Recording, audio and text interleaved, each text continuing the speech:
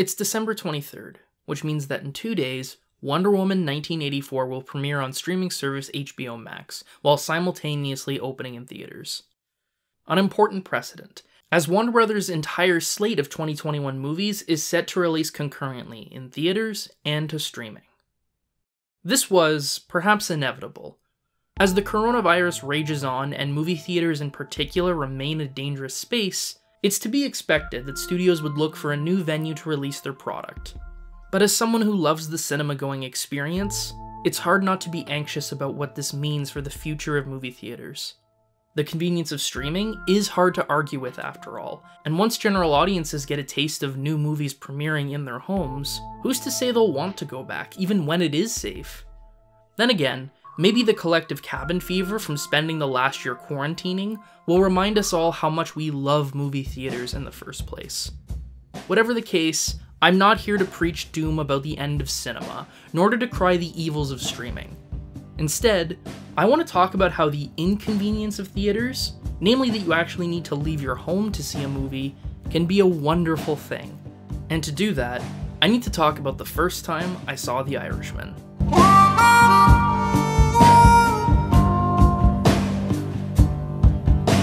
I'm lucky enough to live in a city with a thriving independent theater. Anyone who lives in Kingston will likely be quick to sing the praises of the screening room, not only for its dedication to art house and foreign language cinema, but for more generally being a space that celebrates film going and film history. And as much as I've always loved the theater and the people who run it, I've never been more grateful to the screening room than last year, when they played The Irishman. I love you. I just love you. Come here. I love you.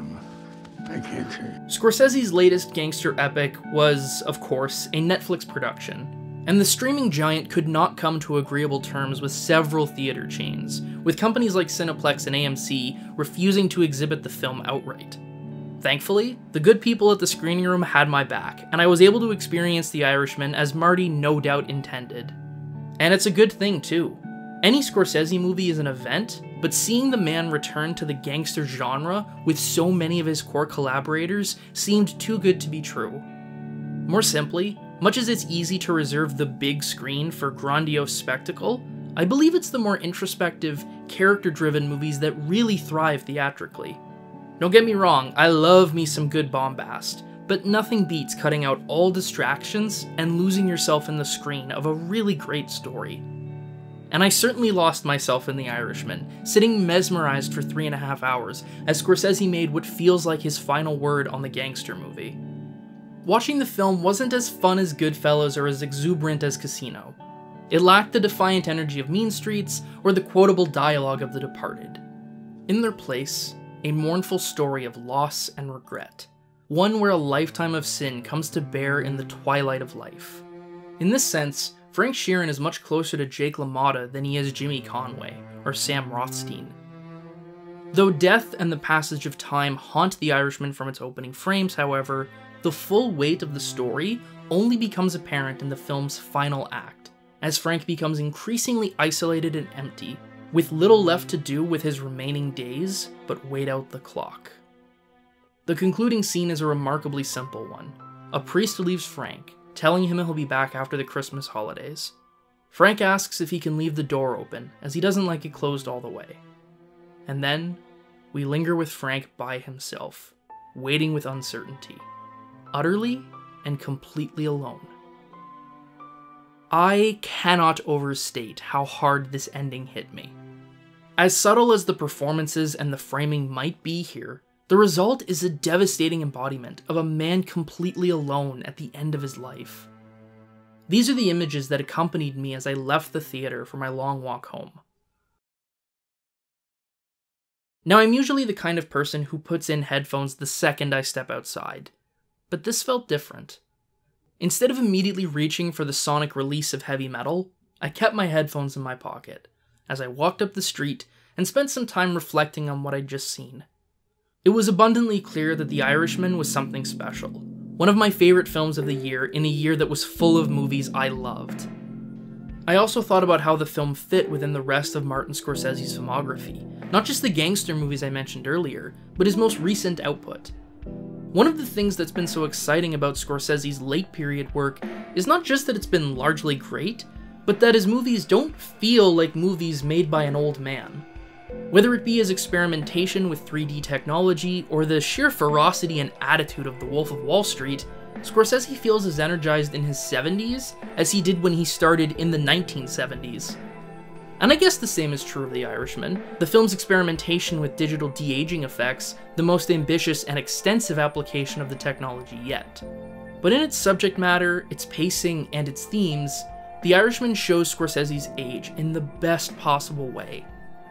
Walking past bars and restaurants, I dwelled on the haunting meta quality in Scorsese, himself an old master in the twilight of his career, asking so bluntly what a life amounts to as it comes to an end.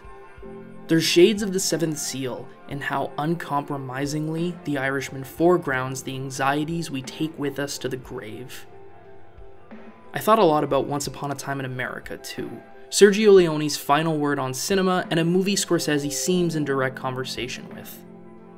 If that film was a grotesque portrait of the gangster's monstrosity, The Irishman is more elegiac, making no excuses for its heroes, but still watching them go with a deep sadness. And amidst these heavy thoughts, there was a lot of joy swimming through my brain too. The fact that Joe Pesci had come out of retirement to deliver arguably the best performance of his career, Al Pacino's delivery of You dumb motherfuckers! You know what you did? oh, I love this whole scene, You're giving it to him! I'm going to jail. You understand? and the sheer thrill in simply seeing all these guys making a movie together again. And not just on camera, but behind the scenes too. Seeing the names of so many vital Scorsese collaborators in the credits filled my heart with joy. And for as much as the film marked a reunion of old pros, I also thought a lot about the younger cast. Stephen Graham, Bobby Cannavale, and Anna Paquin. So much digital ink spilled over her lack of dialogue, in so many ways the soul of the whole movie. And then there's Robert De Niro, an actor who's made some very questionable decisions over the last 20 years, returning to his greatest collaborator. In the months that would follow, De Niro's performance would be overlooked by awards bodies, who flocked to Pesci and Pacino.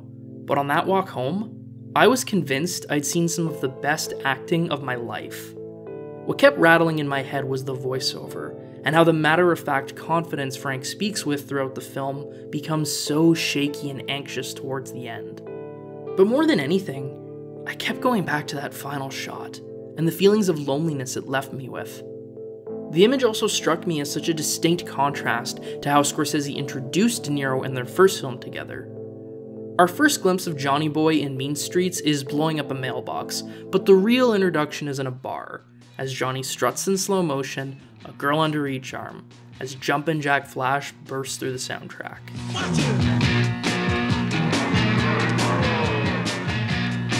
It is, in a word, fucking sweet.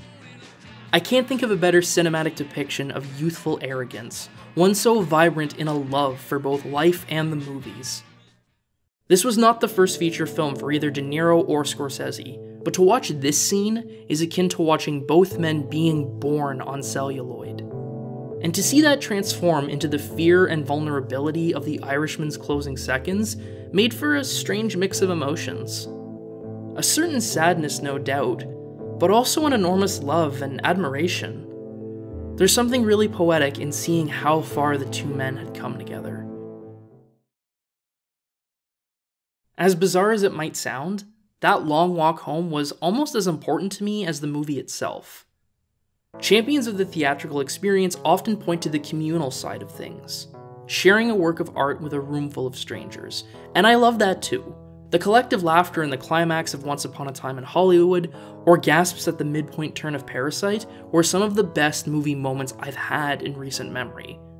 But I also think there's value in the solitary aspects of the cinema, that the supposed inconvenience of going to and from the theater can provide a zen-like bliss. Having to actually walk home from The Irishman and be alone with my thoughts allowed me to really grapple with what I had just experienced, why it mattered to me, and to reckon with the feelings it had stirred. Simply put, it gave me time to think. And you're not given that time when Netflix shoves more content in your face the second the movie's over.